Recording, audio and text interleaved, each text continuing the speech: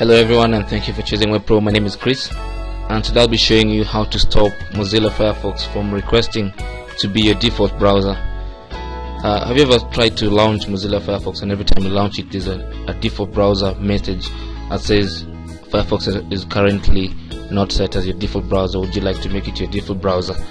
Now this message can be annoying sometimes, and you might want to get rid of it. Go to the Mozilla Firefox menu and select options.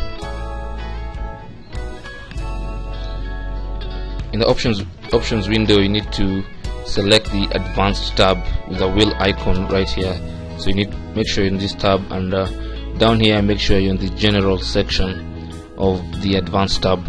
Now right here at the bottom where it says system defaults, there's a sentence, always check to see if Firefox is the default browser on startup. So you need to uncheck that, and then you'll click OK.